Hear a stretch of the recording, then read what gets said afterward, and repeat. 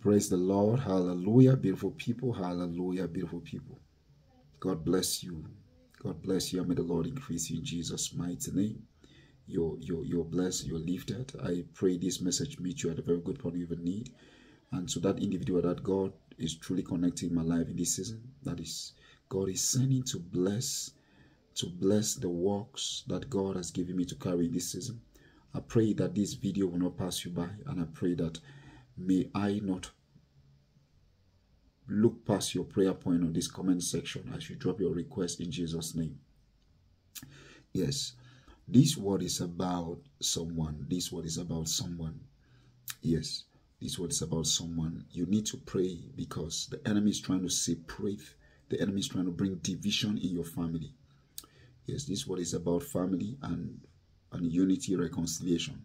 Yes, this family needs to be reconciled. They need to come back together. Yes, but the Lord has chosen you to be the one to bring in unity back in your family. There have been a lot of disunity in the family. There's been a lot of disagreement. You see, sometimes when you are the chosen one, you are fought the most.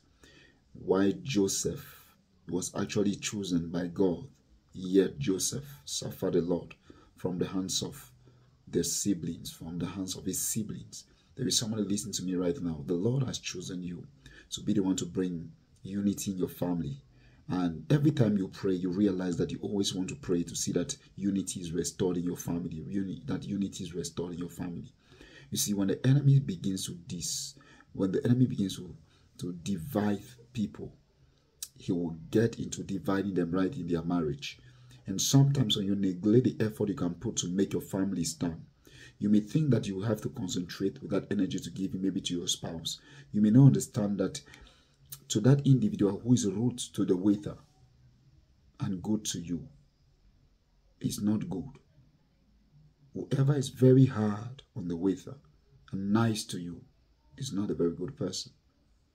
And so sometimes people decide to neglect matters that don't really profit them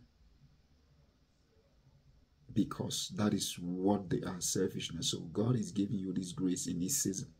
The reason why you're worried about some situation, about some things in your family is because you carry the grace. You have the grace to bring unity and reconciliation in that family.